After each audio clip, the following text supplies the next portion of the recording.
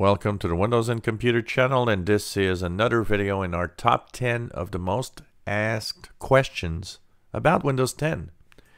So a lot of you have been asking, how come I get new builds, I get new versions of what is going to happen in the future of Windows? Well, this has to do with something called the Windows Insider Program. The Windows Insider Program is built around enthusiasts, people like you and me, but that just love PCs and computers in general. And you can actually sign up for free. You need a Microsoft account, and you can test out different versions of Windows 10. So what exactly can you test out? Well, in an example here, this machine is on the fast ring. This one is testing what is 20H1 builds that will happen early next year.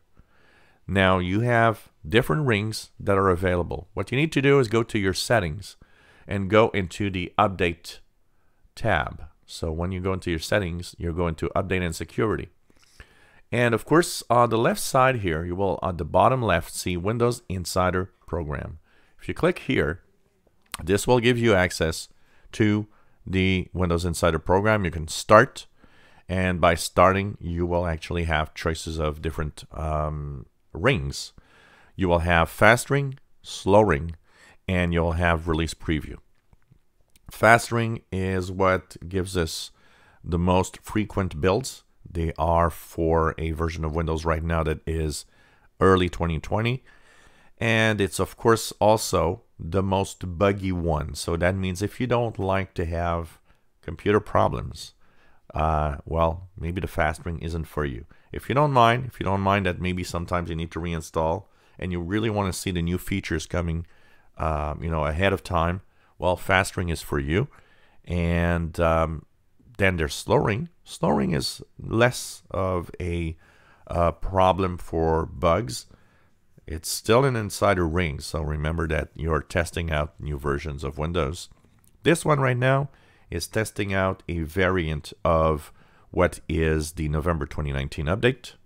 And you have release preview that is supposed to be the most, I would say the one that you should feel the safest for bug problems.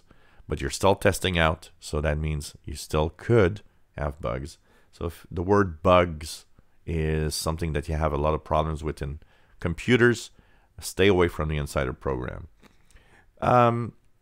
You are also, you got to understand that the Insider Program is not for everybody. If you don't know how to reinstall Windows, the Insider Program is not for you. If you install Windows, if you like to play around with new features, maybe the Insider Program could be for you, and you'll be helping out for the future of Windows. And last but not least, do not dedicate a computer that is the main PC you're using every day to the Insider Program. Best is if you have an extra PC that you can test out, and that is the best because you can use like that spare computer that you've not used for a while, dedicated to the Insider Program, and at least if something goes wrong, you're not going to stop working.